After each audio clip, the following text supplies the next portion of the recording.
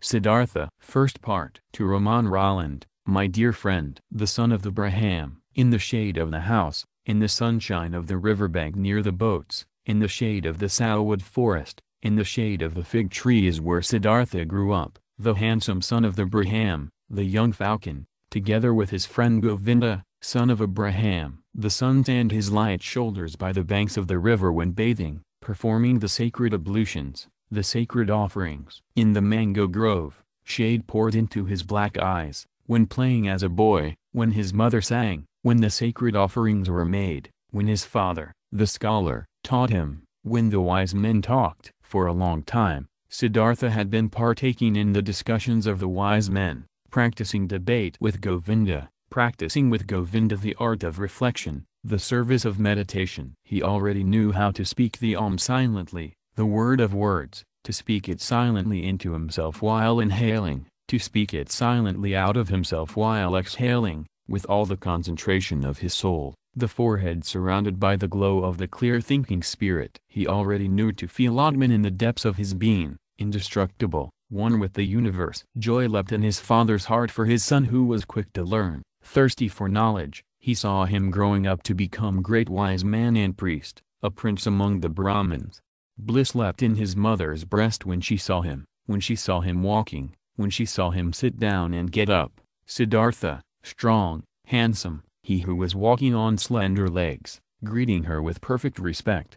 Love touched the hearts of the Brahmins' young daughters when Siddhartha walked through the lanes of the town with the luminous forehead, with the eye of a king, with his slim hips. But more than all the others he was loved by Govinda, his friend, the son of Abraham. He loved Siddhartha's eye and sweet voice, he loved his walk and the perfect decency of his movements. He loved everything Siddhartha did and said, and what he loved most was his spirit, his transcendent, fiery thoughts, his ardent will, his high calling. Govinda knew, he would not become a common Brahman, not a lazy official in charge of offerings, not a greedy merchant with magic spells, not a vain, vacuous speaker, not a mean, deceitful priest, and also not a decent, stupid sheep in the herd of the many. No, and he, Govinda, as well did not want to become one of those, not one of those tens of thousands of Brahmins. He wanted to follow Siddhartha, the beloved, the splendid. And in days to come, when Siddhartha would become a god, when he would join the glorious, then Govinda wanted to follow him as his friend, his companion, his servant, his spear carrier, his shadow. Siddhartha was thus loved by everyone. He was a source of joy for everybody, he was a delight for them all. But he, Siddhartha, was not a source of joy for himself. He found no delight in himself. Walking the rosy paths of the fig tree garden, sitting in the bluish shade of the grove of contemplation, washing his limbs daily in the bath of repentance, sacrificing in the dim shade of the mango forest, his gestures of perfect decency, everyone's love and joy, he still lacked all joy in his heart. Dreams and restless thoughts came into his mind, flowing from the water of the river, sparkling from the stars of the night, melting from the beams of the sun. Dreams came to him and a restlessness of the soul, fuming from the sacrifices, breathing forth from the verses of the Rig Veda, being infused into him, drop by drop, from the teachings of the old Brahmins. Siddhartha had started to nurse discontent in himself. He had started to feel that the love of his father and the love of his mother, and also the love of his friend, Govinda, would not bring him joy forever and ever, would not nurse him, feed him, satisfy him. He had started to suspect that his venerable father and his other teachers, that the wise Brahmins had already revealed to him the most and best of their wisdom, that they had already filled his expecting vessel with their richness, and the vessel was not full, the spirit was not content, the soul was not calm, the heart was not satisfied. The ablutions were good, but they were water, they did not wash off the sin, they did not heal the spirit's thirst, they did not relieve the fear in his heart. The sacrifices and the invocation of the gods were excellent, but was that all? Did the sacrifices give a happy fortune? And what about the gods? Was it really Prajapati who had created the world? Was it not the Atman, he, the only one, the singular one? Were the gods not creations, created like me and you, subject to time, mortal? Was it therefore good? Was it right? Was it meaningful and the highest occupation to make offerings to the gods? For whom else were offerings to be made? Who else was to be worshipped but him, the only one, the Atman? And where was Atman to be found? Where did he reside? Where did his eternal heart beat? Where else but in one's own self, in its innermost part, in its indestructible part, which everyone had in himself? But where was this self, this innermost part, this ultimate part? It was not flesh and bone. It was neither thought nor consciousness, thus the wisest ones taught. So, where was it? To reach this place, the self, myself, the Atman, there was another way, which was worthwhile looking for. Alas, and nobody showed this way. Nobody knew it, not the Father, and not the teachers and wise men, not the holy sacrificial songs. They knew everything, the Brahmins and their holy books, they knew everything. They had taken care of everything and of more than everything, the creation of the world, the origin of speech, of food, of inhaling, of exhaling, the arrangement of the senses, the acts of the gods. They knew infinitely much, but was it valuable to know all of this, not knowing that one and only thing, the most important thing, the solely important thing? Surely, many verses of the holy books, particularly in the Upanishads of Samaveda, spoke of this innermost and ultimate thing. Wonderful verses. Your soul is the whole world, was written there, and it was written that man in his sleep, in his deep sleep, would meet with his innermost part and would reside in the Atman. Marvelous wisdom was in these verses. All knowledge of the wisest ones had been collected here in magic words, pure as honey collected by bees. No, not to be looked down upon was the tremendous amount of enlightenment which lay here collected and preserved by innumerable generations of wise Brahmins. But where were the Brahmins, were the priests, were the wise men or penitents, who had succeeded in not just knowing this deepest of all knowledge but also to live it? Where was the knowledgeable one who wove his spell to bring his familiarity with the Atman out of the sleep into the state of being awake, into the life, into every step of the way, into word and deed? Siddhartha knew many venerable Brahmins,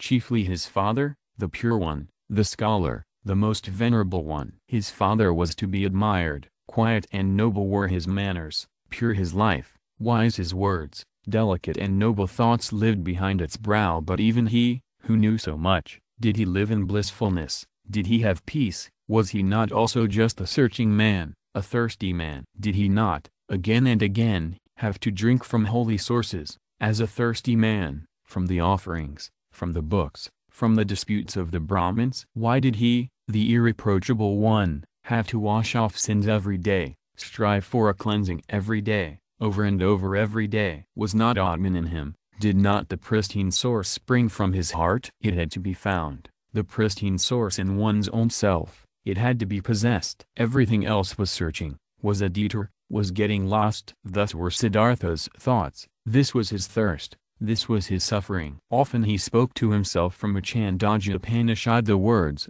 "Truly, the name of the Brahman is Satyam. Verily, he who knows such a thing, will enter the heavenly world every day." Often, it seemed near, the heavenly world, but never he had reached it completely, never he had quenched the ultimate thirst. And among all the wise and wisest men, he knew and whose instructions he had received, among all of them there was no one, who had reached it completely, the heavenly world, who had quenched it completely, the eternal thirst.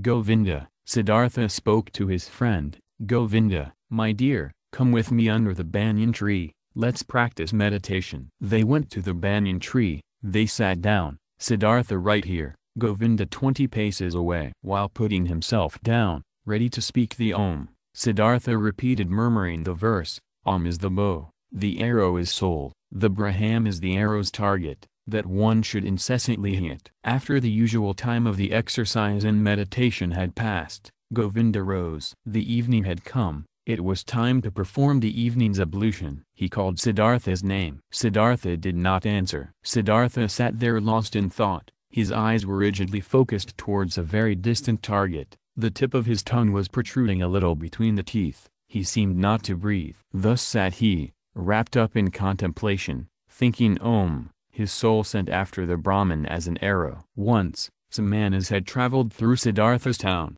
ascetics on a pilgrimage, 3 skinny, withered men, neither old nor young, with dusty and bloody shoulders, almost naked, scorched by the sun, surrounded by loneliness, strangers and enemies to the world, strangers and lank jackals in the realm of humans. Behind them blew a hot scent of quiet passion, of destructive service, of merciless self-denial. In the evening, after the hour of contemplation, Siddhartha spoke to Govinda. Early tomorrow morning, my friend, Siddhartha will go to the samanas. He will become a samana. Govinda turned pale when he heard these words and read the decision in the motionless face of his friend, unstoppable like the arrow shot from the bow. Soon and with the first glance, Govinda realized, now it is beginning.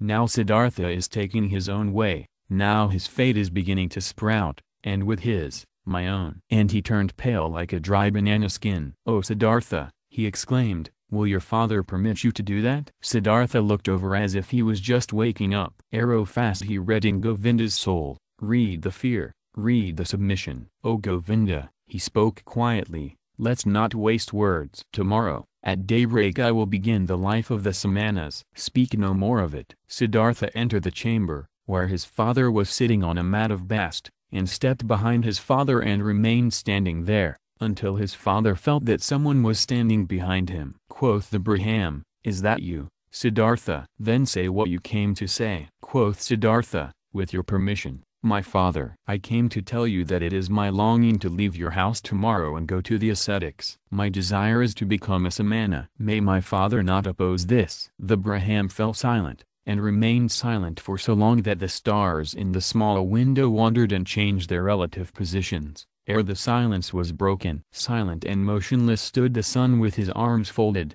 silent and motionless sat the father on the mat, and the stars traced their paths in the sky. Then spoke the father, "Not proper it is for a Brahman to speak harsh and angry words, but indignation is in my heart. I wish not to hear this request for a second time from your mouth." Slowly, the Brahman rose. Siddhartha stood silently, his arms folded. "What are you waiting for?" asked the father. Quoth Siddhartha, "You know what." Indignant, the father left the chamber. Indignant, he went to his bed and lay down. After an hour, since no sleep had come over his eyes, the Brahman stood up, paced to and fro, and left the house. Through the small window of the chamber he looked back inside, and there he saw Siddhartha standing, his arms folded, not moving from his spot. Pale shimmered his bright robe. With anxiety in his heart, the father returned to his bed. After another hour, since no sleep had come over his eyes, the Brahman stood up again, paced to and fro,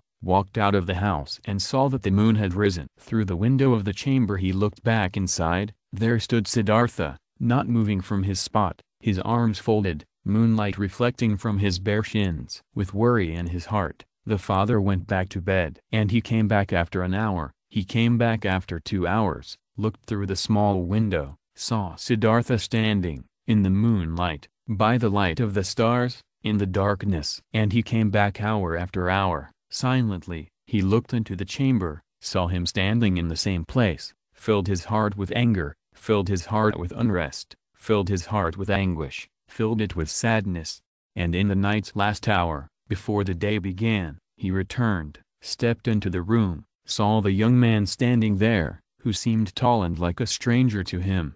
"Siddhartha," he spoke, "what are you waiting for?" "You know what." "Will you always stand that way and wait, until it becomes morning, noon, and evening?" "I will stand and wait." "You will become tired." "Siddhartha, I will become tired." "You will fall asleep." "Siddhartha, I will not fall asleep." "You will die." "Siddhartha, I will die."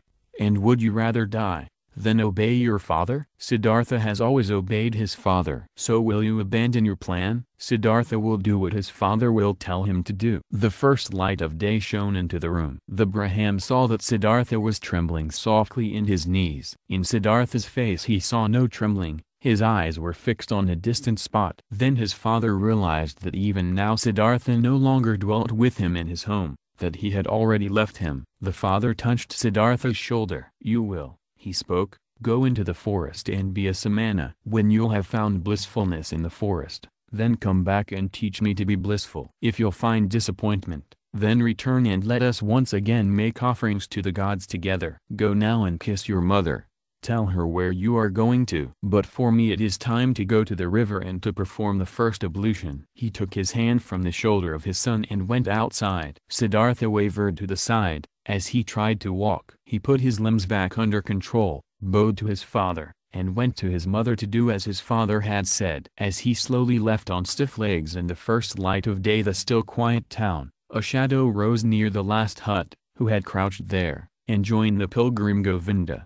"You have come," said Siddhartha and smiled. "I have come," said Govinda. With the Samanas. In the evening of this day they caught up with the ascetics, the skinny Samanas, and offered them their companionship and obedience. They were accepted. Siddhartha gave his garments to a poor Brahman in the street. He wore nothing more than the loincloth and the earth-colored, unsewn cloak. He ate only once a day, and never something cooked. He fasted for 15 days. He fasted for 28 days. The flesh waned from his thighs and cheeks. Feverish dreams flickered from his enlarged eyes. Long nails grew slowly on his parched fingers and a dry, shaggy beard grew on his chin. His glance turned to icy when he encountered women. His mouth twitched with contempt when he walked through a city of nicely dressed people. He saw merchants trading, princes hunting, mourners wailing for their dead, whores offering themselves, physicians trying to help the sick, priests determining the most suitable day for seeding, lovers loving,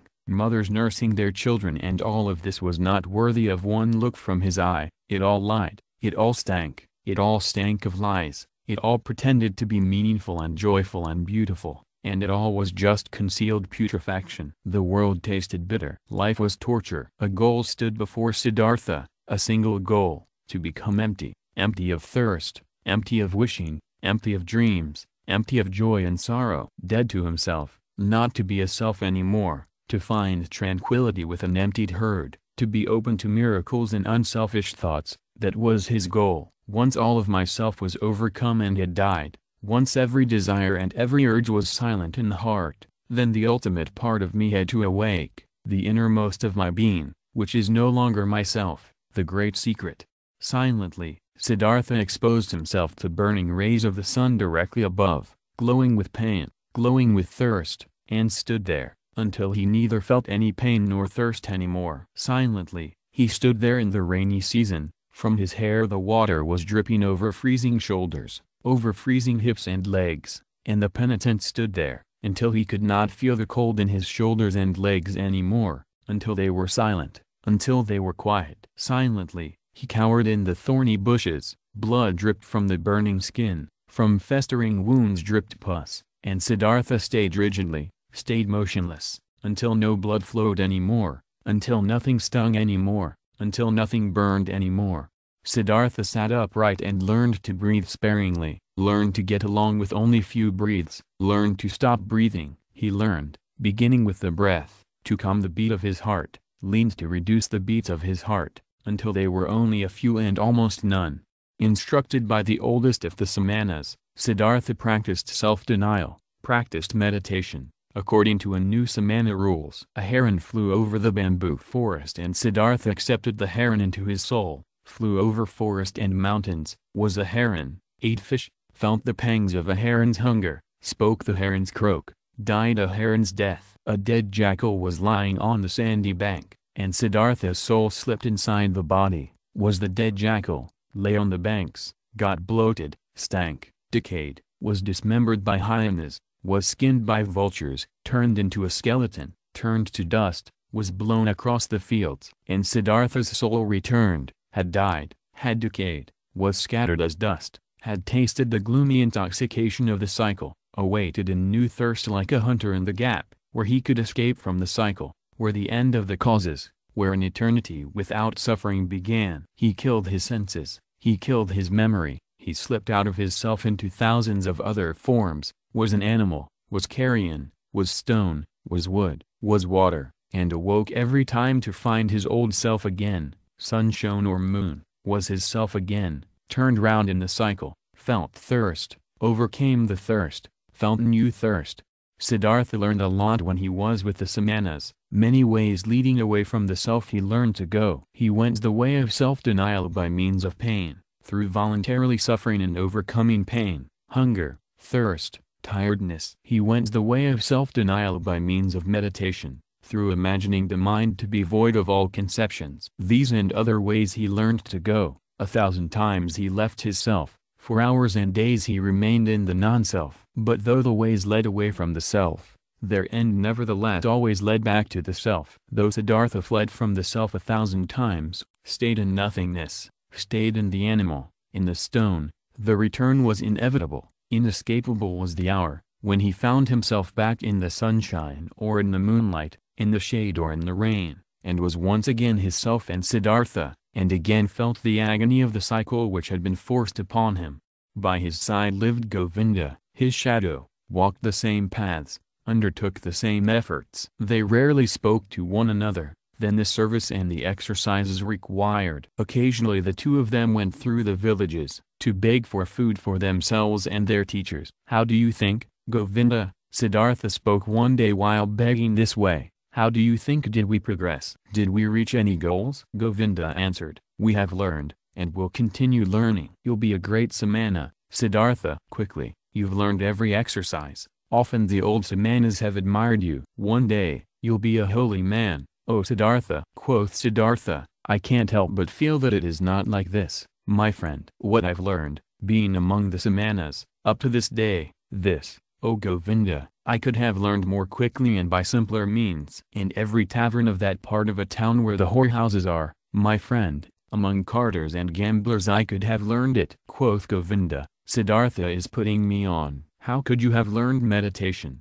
holding your breath, and sensitivity against hunger and pain there among these wretched people? And Siddhartha said quietly, as if he was talking to himself, what is meditation? What is leaving one's body? What is fasting? What is holding one's breath? It is fleeing from the self. It is a short escape of the agony of being a self. It is a short numbing of the senses against the pain and the pointlessness of life. The same escape, the same short numbing is what the driver of an ox cart finds in the inn, drinking a few bowls of rice wine or fermented coconut milk. Then he won't feel his self anymore. Then he won't feel the pains of life anymore. Then he finds a short numbing of the senses. When he falls asleep over his bowl of rice wine, he'll find the same what Siddhartha and Govinda find when they escape their bodies through long exercises, staying in the non-self. This is how it is, O Govinda. Quoth Govinda, you say so, O friend, and yet you know that Siddhartha is no driver of an ox cart and a samana is no drunkard. It's true that a drinker numbs his senses,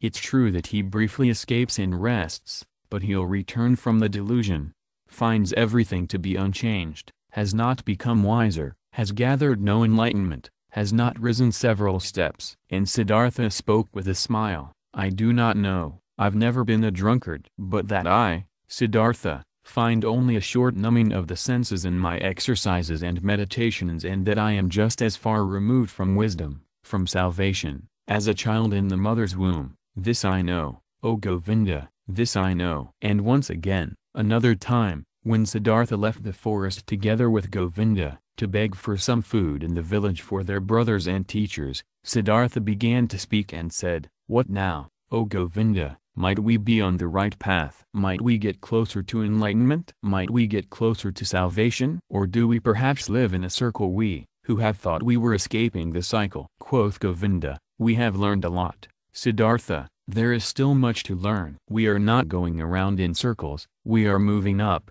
the circle is a spiral. We have already ascended many a level. Siddhartha answered, how old, would you think, is our oldest samana, our venerable teacher? Quoth Govinda, our oldest one might be about 60 years of age. And Siddhartha, he has lived for 60 years and has not reached the nirvana. He'll turn 70 and 80, and you and me, we will grow just as old and will do our exercises, and will fast, and will meditate. But we will not reach the nirvana, he won't and we won't. O Govinda, I believe out of all the samanas out there, perhaps not a single one, will reach the nirvana. We find comfort, we find numbness, we learn feats, to deceive others, but the most important thing, the path of paths, we will not find. If you only, spoke Govinda, wouldn't speak such terrible words, Siddhartha. How could it be that among so many learned men, among so many Brahmins, among so many austere and venerable samanas, among so many who are searching, so many who are eagerly trying, so many holy men, no one will find the path of paths. But Siddhartha said in a voice which contained just as much sadness as mockery, with a quiet, a slightly sad, a slightly mocking voice, "Soon, Govinda, your friend will leave the path of the samanas. He has walked along your side for so long. I'm suffering of thirst, O Govinda, and on this long path of a samana, my thirst has remained as strong as ever. I always thirsted for knowledge, I have always been full of questions. I have asked the Brahmins, year after year, and I have asked the holy Vedas, year after year, and I have asked the devout samanas, year after year. Perhaps, O Govinda, it had been just as well, had been just as smart and just as profitable, if I had asked the hornbilled bird or the chimpanzee. It took me a long time and am not finished learning this yet, O Govinda, that there is nothing to be learned. There is indeed no such thing, so I believe, as what we refer to as learning. There is, O my friend, just one knowledge. This is everywhere, this is Atman, this is within me and within you and within every creature. And so I am starting to believe that this knowledge has no worser enemy than the desire to know it, than learning. At this, Govinda stopped on the path, rose his hands, and spoke, "If you, Siddhartha, only would not bother your friend with this kind of talk. Truly, your words stir up fear in my heart. And just consider, what would become of the sanctity of prayer, what of the venerability of the Brahmin's caste, what of the holiness of the samanas, if it was as you say, if there was no learning? What, O Siddhartha, what would then become of all of this? What is holy, what is precious, what is venerable on earth?" And Govinda mumbled a verse to himself, a verse from an Upanishad. He who ponderingly, of a purified spirit, loses himself in the meditation of Atman, unexpressible by words is his blissfulness of his heart. But Siddhartha remained silent. He thought about the words which Govinda had said to him and thought the words through to their end. Yes, he thought, standing there with his head low, what would remain of all that which seemed to us to be holy? What remains? What can stand the test? And he shook his head. At one time, when the two young men had lived among the samanas for about 3 years and had shared their exercises, some news, a rumor, a myth reached them after being retold many times. A man had appeared, Gotama by name, the Exalted One, the Buddha. He had overcome the suffering of the world in himself and had halted the cycle of rebirths. He was said to wander through the land, teaching, surrounded by disciples, without possession, without home, without a wife, in the yellow cloak of an ascetic, but with a cheerful brow, a man of bliss, and Brahmins and princes would bow down before him and would become his students. This myth, this rumor, this legend resounded, its fragrance rose up, here and there, in the towns, the Brahmins spoke of it, and in the forest, the samanas, again and again, the name of Gotama, the Buddha reached the ears of the young men, with good and with bad talk, with praise and with defamation.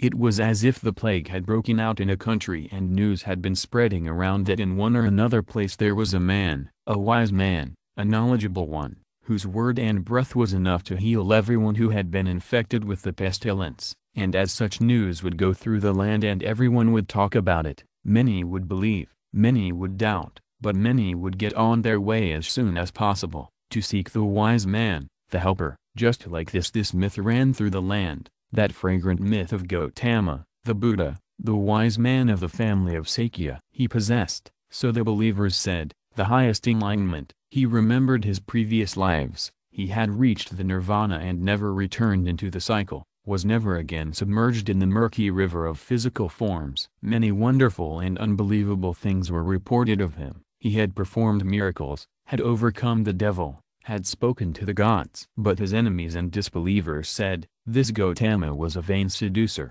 he would spend his days in luxury, scorned the offerings, was without learning, and knew neither exercises nor self-castigation.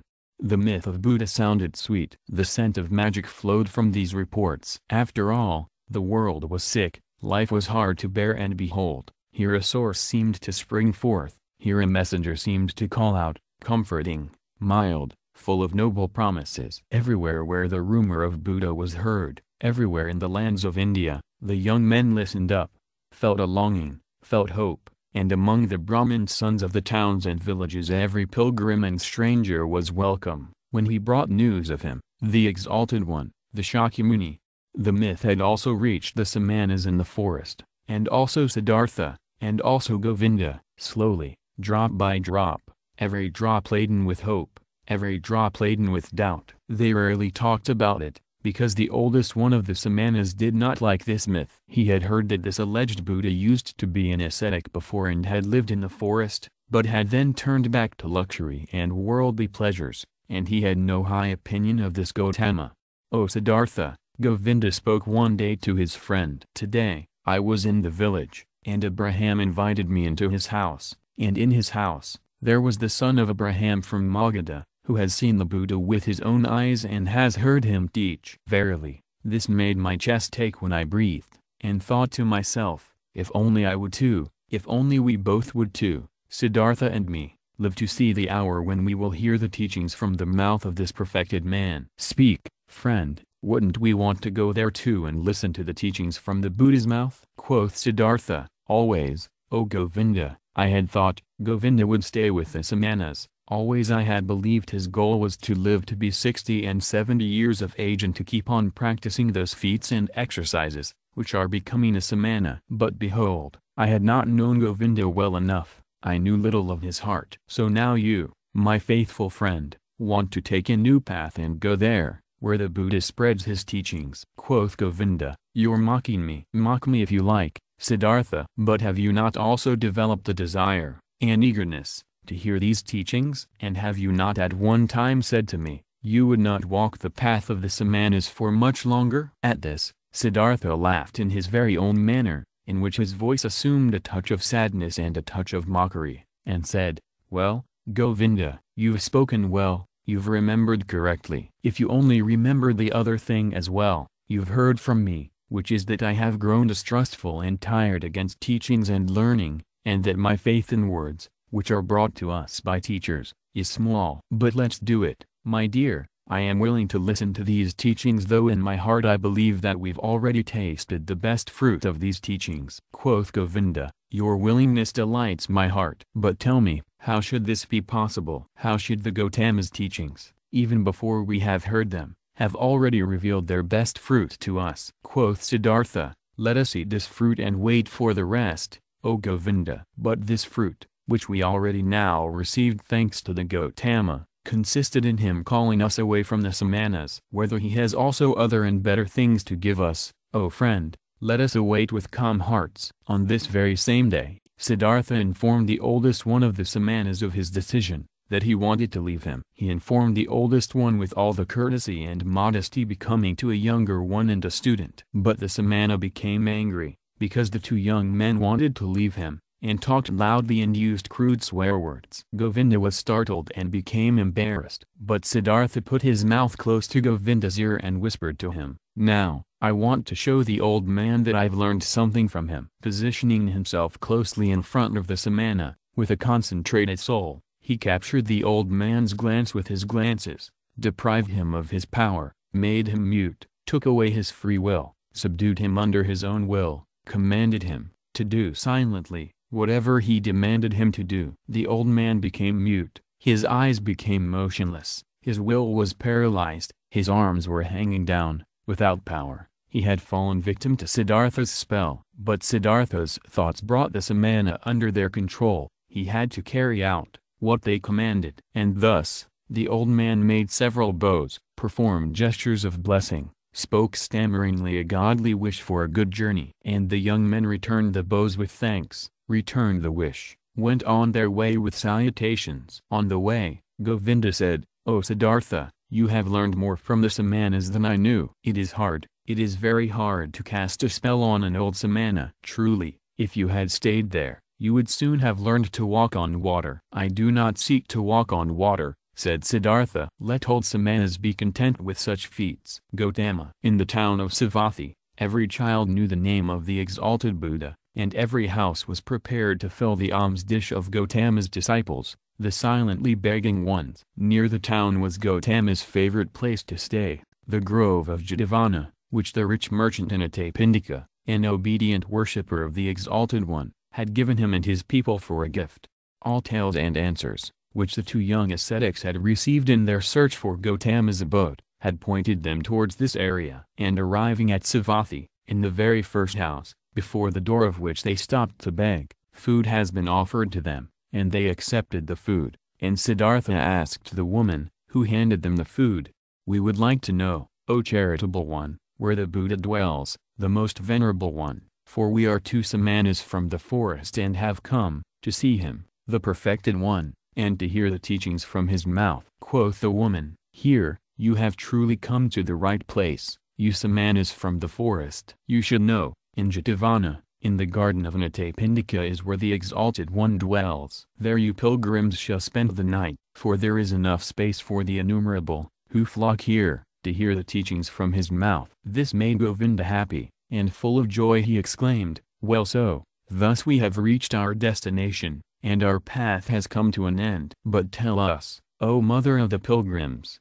do you know him, the Buddha? Have you seen him with your own eyes?" Quoth the woman, "Many times I have seen him, the Exalted One. On many days, I have seen him, walking through the alleys in silence, wearing his yellow cloak, presenting his alms dish in silence at the doors of the houses, leaving with a filled dish." Delightedly, Govinda listened and wanted to ask and hear much more. But Siddhartha urged him to walk on. They thanked and left and hardly had to ask for directions, for rather many pilgrims and monks as well from Gautama's community were on their way to the Jetavana. And since they reached it at night, there were constant arrivals, shouts, and talk of those who sought shelter and got it. The two samanas, accustomed to life in the forest, found quickly and without making any noise a place to stay and rested there until the morning.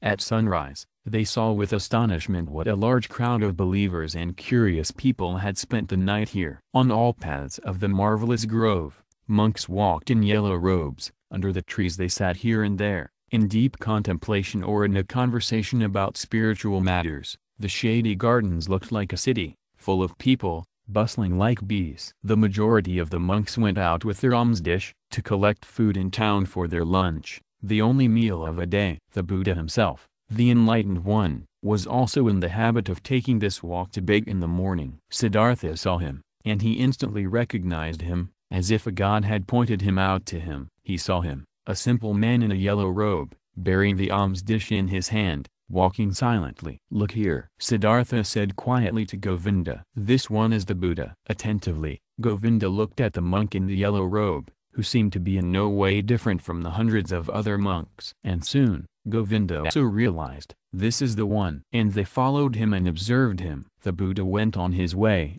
modestly and deep in his thoughts. His calm face was neither happy nor sad. It seemed to smile quietly and inwardly. With a hidden smile, quiet, calm, somewhat resembling a healthy child, the Buddha walked, wore the robe and placed his feet just as all of his monks did, according to a precise rule. But his face and his walk, his quietly lowered glance, his quietly dangling hand and even every finger of his quietly dangling hand expressed peace, expressed perfection, did not search, did not imitate, breathed softly in an unwithering calm, in an unwithering light, an untouchable peace. Thus Gotama walked towards the town, to collect alms, and the two samanas recognized him solely by the perfection of his calm, by the quietness of his appearance, in which there was no searching, no desire, no imitation, no effort to be seen, only light and peace. "Today, we'll hear the teachings from his mouth," said Govinda. Siddhartha did not answer. He felt little curiosity for the teachings. He did not believe that they would teach him anything new, but he had, just as Govinda had, heard the contents of this Buddha's teachings again and again, though these reports only represented second or third-hand information. But attentively he looked at Gotama's head, his shoulders, his feet, his quietly dangling hand, and it seemed to him as if every joint of every finger of this hand was of these teachings, spoke of, breathed of, exhaled the fragrant of, glistened of truth. This man, this Buddha was truthful down to the gesture of his last finger. This man was holy. Never before, Siddhartha had venerated a person so much. Never before he had loved a person as much as this one. They both followed the Buddha until they reached the town and then returned in silence, for they themselves intended to abstain from on this day. They saw Gotama returning. What he ate could not even have satisfied a bird's appetite, and they saw him retiring into the shade of the mango trees. But in the evening, When the heat cooled down and everyone in the camp started to bustle about and gathered around, they heard the Buddha teaching. They heard his voice, and it was also perfected, was of perfect calmness, was full of peace. Gotama taught the teachings of suffering, of the origin of suffering, of the way to relieve suffering. Calmly and clearly his quiet speech flowed on. Suffering was life, full of suffering was the world, but salvation from suffering had been found. Salvation was obtained by him who would walk the path of the Buddha. With a soft, yet firm voice the Exalted One spoke, taught the four main doctrines, taught the Eightfold Path. Patiently he went the usual path of the teachings, of the examples, of the repetitions. Brightly and quietly his voice hovered over the listeners, like a light, like a starry sky. When the Buddha night had already fallen ended his speech, many a pilgrim stepped forward and asked to accept it into the community, sought refuge in the teachings. And Gotama accepted them by speaking. You have heard the teachings well, it has come to you well. Thus join us and walk in holiness, to put an end to all suffering. Behold, then Govinda, the shy one, also stepped forward and spoke, I also take my refuge in the Exalted One and his teachings. And he asked to accept it into the community of his disciples and was accepted. Right afterwards, when the Buddha had retired for the night, Govinda turned to Siddhartha and spoke eagerly, Siddhartha, it is not my place to scold you. We have both heard the Exalted One, we have both perceived the teachings. Govinda has heard the teachings, he has taken refuge in it. But you, my honored friend, don't you also want to walk the path of salvation? Would you want to hesitate? Do you want to wait any longer? Siddhartha awakened as if he had been asleep, when he heard Govinda's words. For a long time, he looked into Govinda's face. Then he spoke quietly, in a voice without mockery, Govinda, my friend, now you have taken this step, now you have chosen this path. Always, O Govinda, you've been my friend, you've always walked one step behind me. Often I have thought, won't Govinda for once also take a step by himself, without me, out of his own soul? Behold, now you've turned into a man and are choosing your path for yourself. I wish that you would go it up to its end, O my friend, that you shall find salvation. Govinda, not completely understanding it yet, repeated his question in an impatient tone, speak up, I beg you, my dear. Tell me, since it could not be any other way, that you also, my learned friend, will take your refuge with the Exalted Buddha. Siddhartha placed his hand on Govinda's shoulder. You failed to hear my good wish for you, O Govinda. I am repeating it. I wish that you would go this path up to its end, that you shall find salvation. In this moment, Govinda realized that his friend had left him, and he started to weep. Siddhartha, he exclaimed lamentingly. Siddhartha kindly spoke to him, don't forget, Govinda, that you are now one of the samanas of the Buddha. You have renounced your home and your parents, renounced your birth and possessions, renounced your free will, renounced all friendship. This is what the teachings require, this is what the Exalted One wants. This is what you wanted for yourself. Tomorrow, O Govinda, I'll leave you. For a long time, the friends continued walking in the grove. For a long time, they lay there and found no sleep. And over again, Govinda urged his friend, he should tell him why he would not want to seek refuge in Gotama's teachings, what fault he would find in these teachings. But Siddhartha turned him away every time and said, be content, Govinda. Very good are the teachings of the Exalted One, how could I find a fault in them? Very early in the morning, a follower of Buddha, one of his oldest monks, went through the garden and called all those to him who had as novices taken their refuge in the teachings, to dress them up in the yellow robe and to instruct them in the first teachings and duties of their position. Then Govinda broke loose, embraced once again his childhood friend and left with the novices. But Siddhartha walked through the grove, lost in thought. Then he happened to meet Gotama, the Exalted One, and when he greeted him with respect and the Buddha's glance was so full of kindness and calm,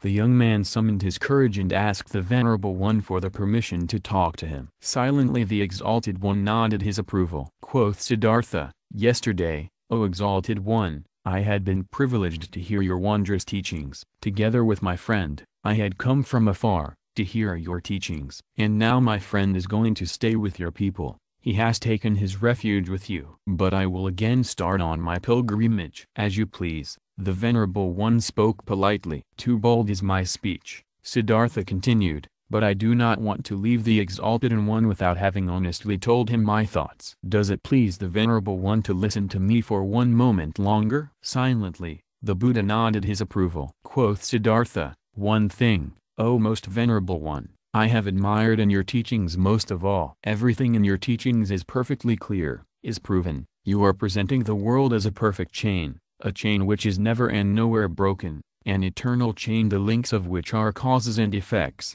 Never before, this has been seen so clearly, never before, this has been presented so irrefutably. Truly, the heart of every Brahman has to beat stronger with love, once he has seen the world through your teachings perfectly connected, without gaps, clear as a crystal, not depending on chance, not depending on gods. Whether it may be good or bad, whether living according to it would be suffering or joy, I do not wish to discuss. Possibly this is not essential, but the uniformity of the world, that everything which happens is connected, that the great and the small things are all encompassed by the same forces of time, by the same law of causes, of coming into being and of dying. This is what shines brightly out of your exalted teachings, O perfected one. But according to your very own teachings, this unity and necessary sequence of all things is nevertheless broken in one place. Through a small gap, this world of unity is invaded by something alien, something new,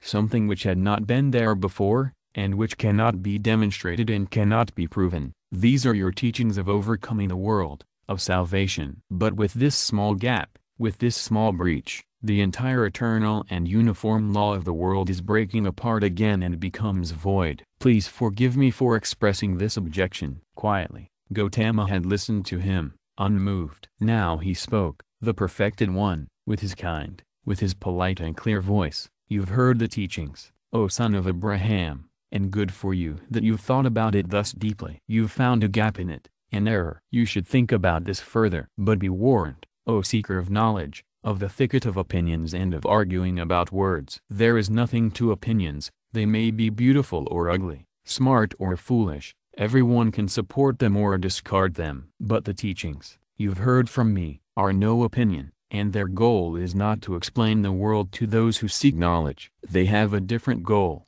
Their goal is salvation from suffering. This is what Gotama teaches, nothing else. I wish that you, O exalted one, would not be angry with me, said the young man. I have not spoken to you like this to argue with you, to argue about words. You are truly right, there is little to opinions. But let me say this one more thing. I have not doubted in you for a single moment. I have not doubted for a single moment that you are Buddha, that you have reached the goal, the highest goal towards which so many thousands of Brahmins and sons of Brahmins are on their way. You have found salvation from death. It has come to you in the course of your own search, on your own path, through thoughts, through meditation, through realizations, through enlightenment.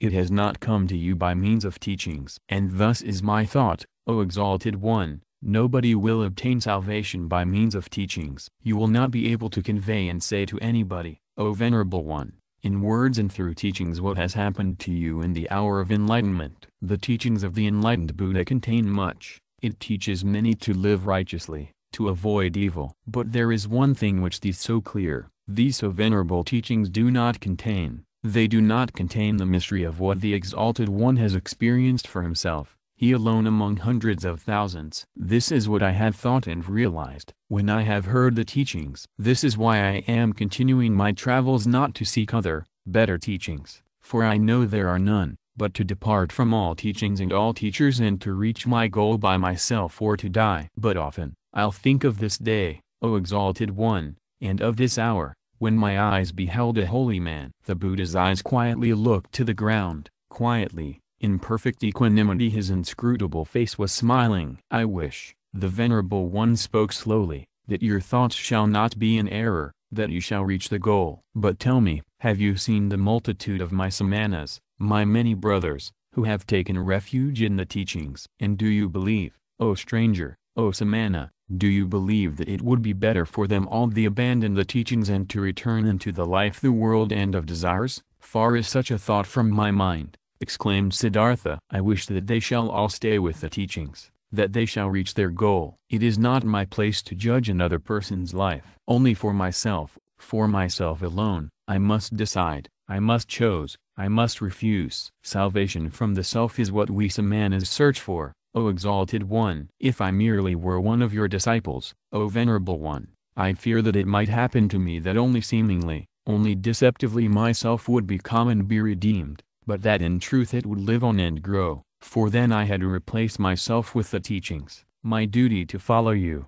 my love for you, and the community of the monks. With half of a smile, with an unwavering openness and kindness, Gotama looked into the stranger's eyes and bid him to leave with a hardly noticeable gesture.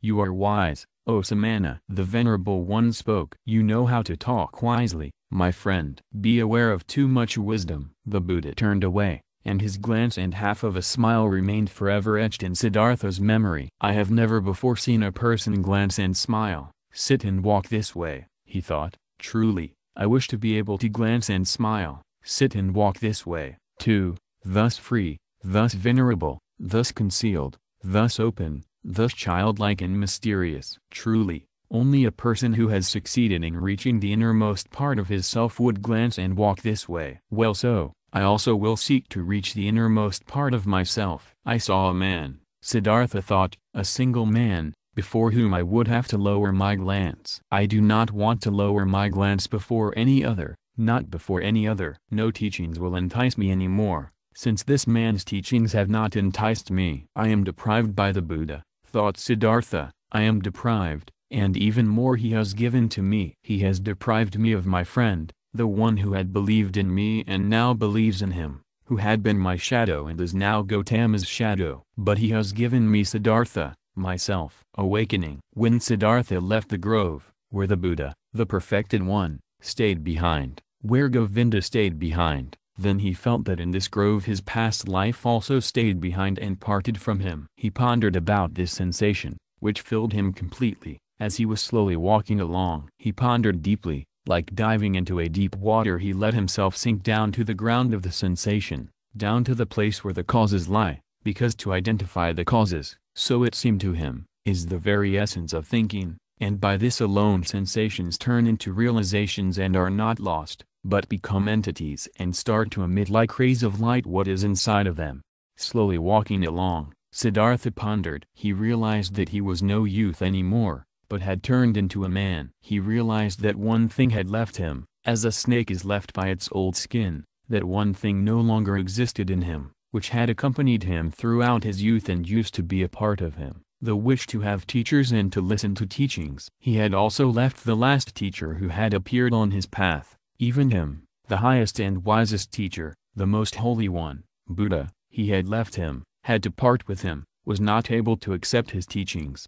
Slower, he walked along in his thoughts and asked himself, but what is this, what you have sought to learn from teachings and from teachers, and what they, who have taught you much, were still unable to teach you? And he found, it was the self, the purpose and essence of which I sought to learn. It was the self I wanted to free myself from, which I sought to overcome. But I was not able to overcome it, could only deceive it, could only flee from it, only hide from it. Truly, no thing in this world has kept my thoughts thus busy, as this my very own self, this mystery of me being alive, of me being one and being separated and isolated from all others, of me being Siddhartha. And there is no thing in this world I know less about than about me, about Siddhartha. Having been pondering while slowly walking along, he now stopped as these thoughts caught hold of him, and right away another thought sprang forth from these, a new thought, which was, that I know nothing about myself, that Siddhartha has remained thus alien and unknown to me, stems from one cause, a single cause.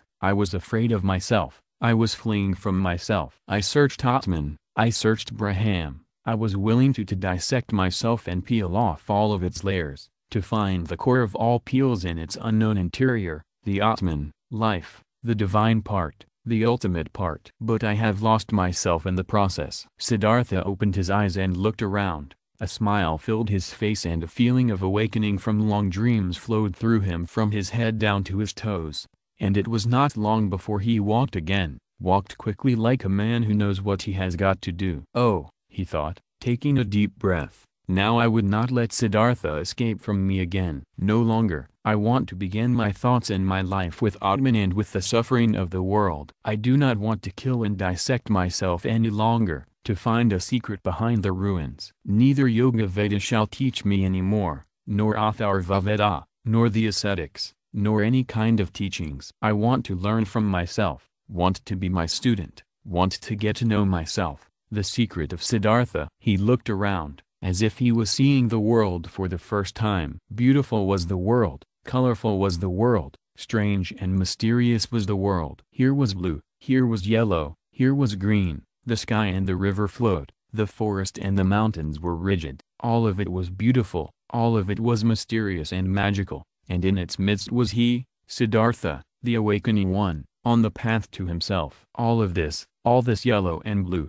river and forest, entered Siddhartha for the first time through the eyes, was no longer a spell of Mara, was no longer the veil of Maya, was no longer a pointless and coincidental diversity of mere appearances, despicable to the deeply thinking Brahman, who scorns diversity, who seeks unity. Blue was blue, river was river, and if also in the blue and the river, in Siddhartha, the singular and divine lived hidden, so it was still that very divinity's way and purpose, to be here yellow, here blue, there sky, there forest, and here Siddhartha. The purpose and the essential properties were not somewhere behind the things, they were in them, in everything. How deaf and stupid have I been, he thought, walking swiftly along. When someone reads a text, wants to discover its meaning, he will not scorn the symbols and letters and call them deceptions, coincidence, and worthless hull, but he will read them, he will study and love them, letter by letter. But I, who wanted to read the book of the world and the book of my own being, I have,